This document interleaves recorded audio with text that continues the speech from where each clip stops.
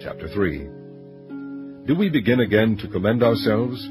Or need we, as some others, epistles of commendation to you, or letters of commendation from you?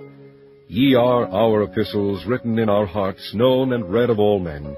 Forasmuch as ye are manifestly declared to be the epistle of Christ, ministered by us, written not with ink, but with the Spirit of the living God, not in tables of stone, but in fleshly tables of the heart. And such trust have we through Christ to Godward.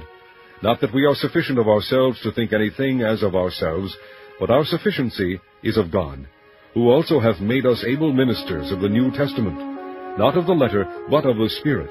For the letter killeth, but the Spirit giveth life. But if the ministration of death, written and engraven in stones, was glorious, so that the children of Israel could not steadfastly behold the face of Moses for the glory of his countenance, which glory was to be done away, how shall not the ministration of the Spirit be rather glorious? For if the ministration of condemnation be glory, much more doth the ministration of righteousness exceed in glory. For even that which was made glorious had no glory in this respect, by reason of the glory that excelleth. For if that which is done away was glorious, much more that which remaineth is glorious. Seeing then that we have such hope, we use great plainness of speech, and not as Moses, which put a veil over his face, that the children of Israel could not steadfastly look to the end of that which is abolished.